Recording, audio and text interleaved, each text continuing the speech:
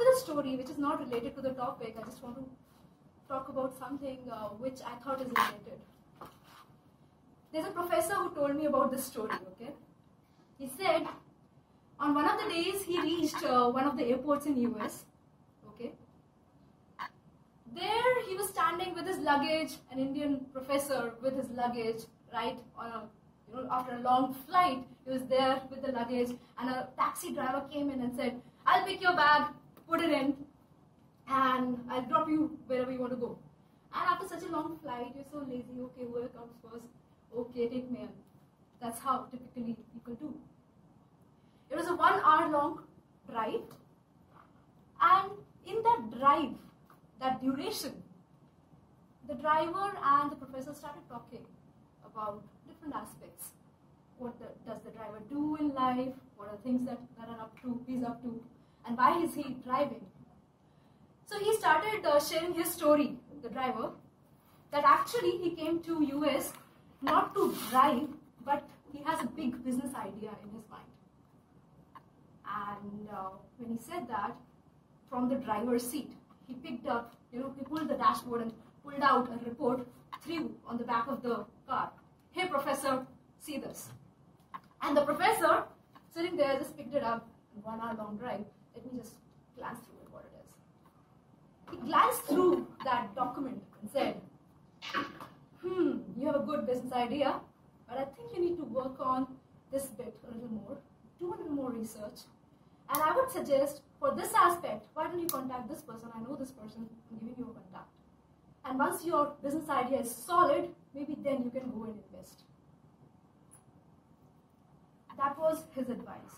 And then after a while he asked, you have such a great idea. Why are you driving? Why are you wasting your time?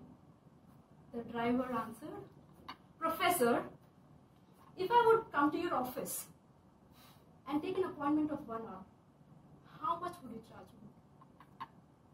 Professor thought maybe a few dollars, and you would not get an appointment immediately. It will take you at least 2 weeks. There is a waiting time there. But now as a driver, I got your advice, free of cost. In fact, you are paying me for doing that. So actually, for that driver, it was an opportunity. It was an opportunity that he could pick and choose at the airport. Okay, today I want this person's advice. I think this person is smart. He can tell me something about my business idea. And through this strategy, he was getting time of people who would never meet him otherwise. Now try to relate this thing with Toastmasters. When you're part of this club, you are meeting so many people who otherwise might not meet you. If they may, they might not give you feedback. They would not give you their evaluation. They would not have time to tell you what you're good at, what you're bad at. And moving beyond the club, so this is this set of people, okay? Moving beyond club, what about other people?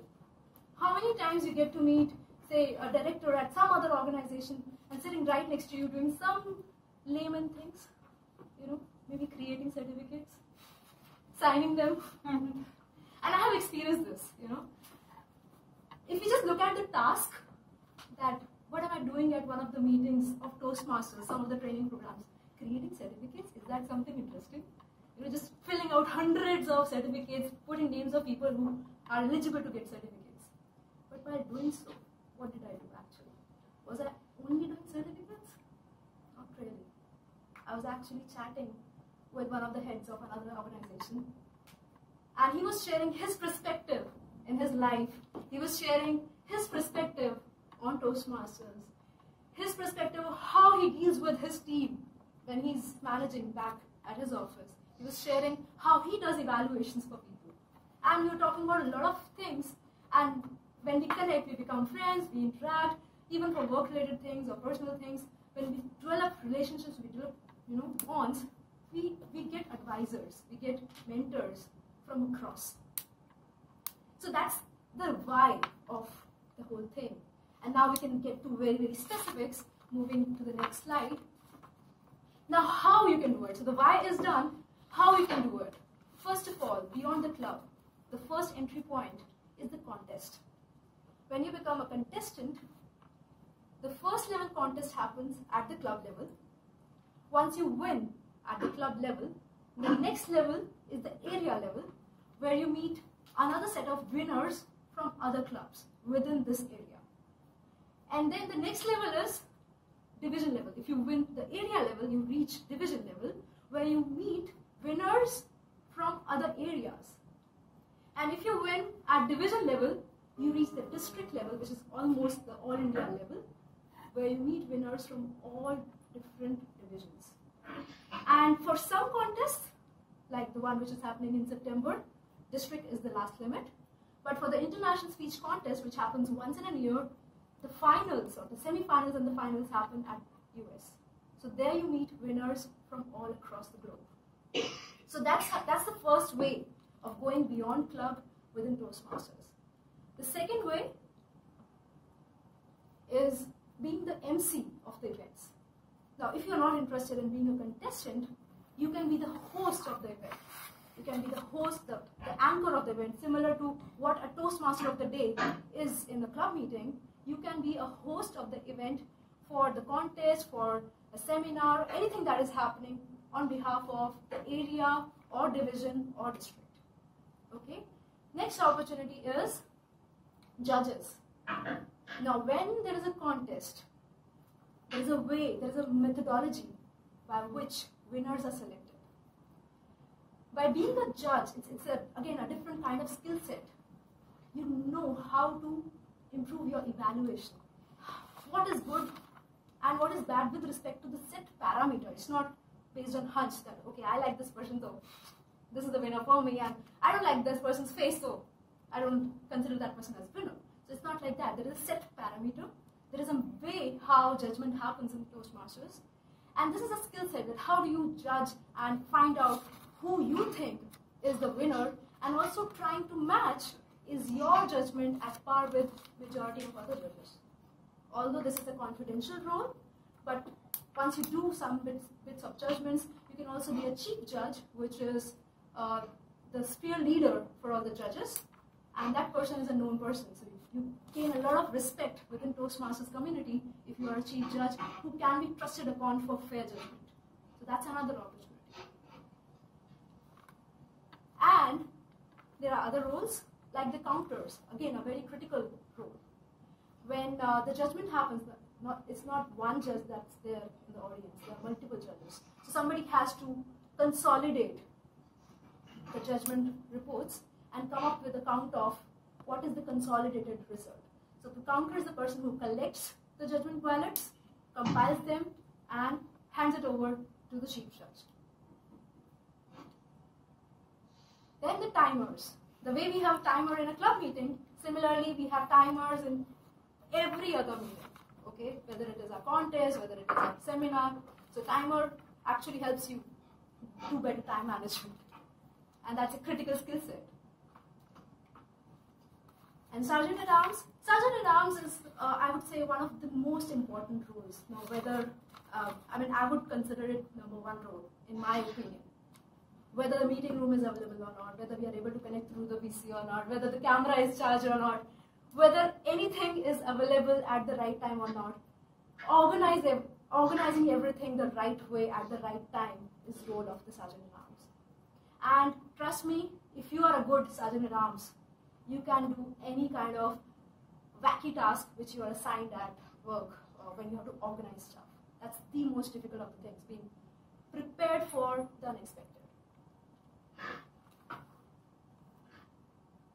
And not to underestimate audience. Being a good audience is also important. Why? Because when you are a good audience, when you are listening to the person who is standing here speaking, that actually helps the speaker. If you are, playing some music back there as an audience, you're not a good audience. Okay? If you're not smiling when the speaker is looking at you, you're not a good audience. Yeah.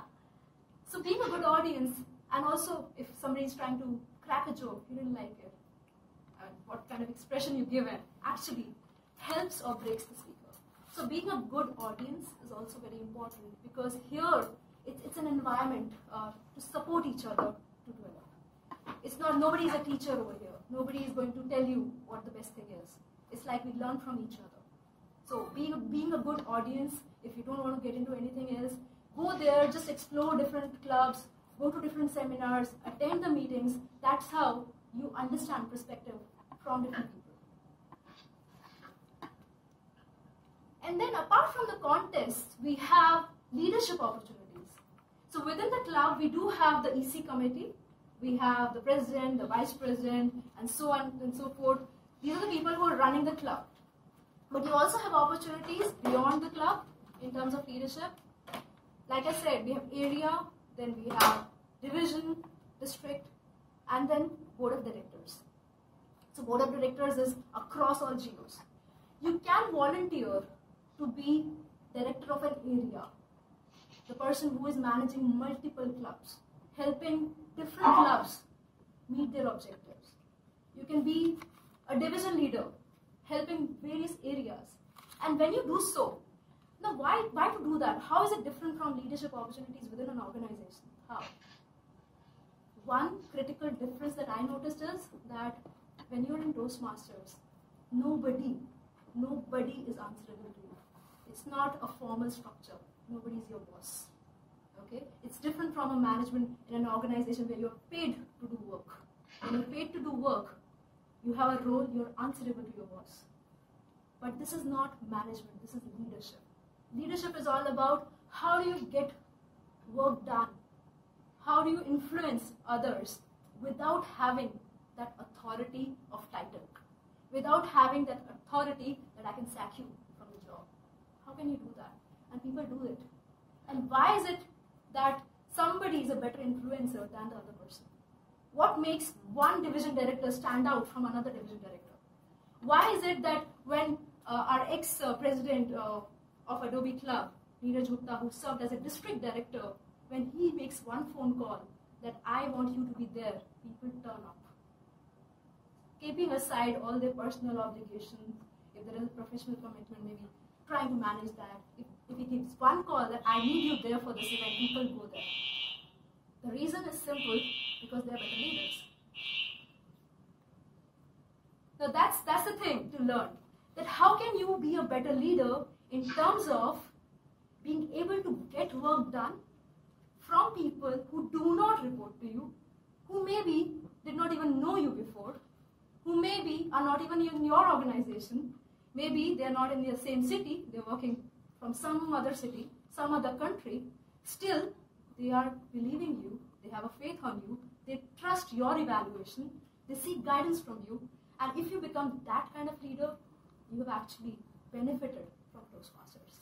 So this is the scope of activities that we have in hand, and we can move on to next points. We talked about areas, we talked about divisions, district, and board of directors. So these are different levels of leadership you can rise up to, and it's all volunteer set of roles and responsibilities. It's not that somebody will promote you there, it's your voluntary action. And then you participate in conferences and seminars. That's another set of opportunities. Seminars are more focused on specific aspects. There could be seminars on how to be better evaluators, seminars on how to be better speakers. There can be seminars on how to be more humorous while delivering speeches. So you can go and attend those, be in speech contests, and you can be a comrade. And yeah. So finally, I would like to say that don't think of Toastmasters as just this set of people. There are a lot of other opportunities right there. It's all about what you choose to do. So a ship is safe at the shore, but that's not the purpose of the ship. Do you have the mettle to seek the ocean or not? It's totally your choice. Whether you participate in a club meeting or not, it's your choice. Whether you move up to beyond the club or not, it's your choice. You make a choice and move ahead. And it's your choice. You want to be a driver or join Toastmasters. Thank you. Over to you.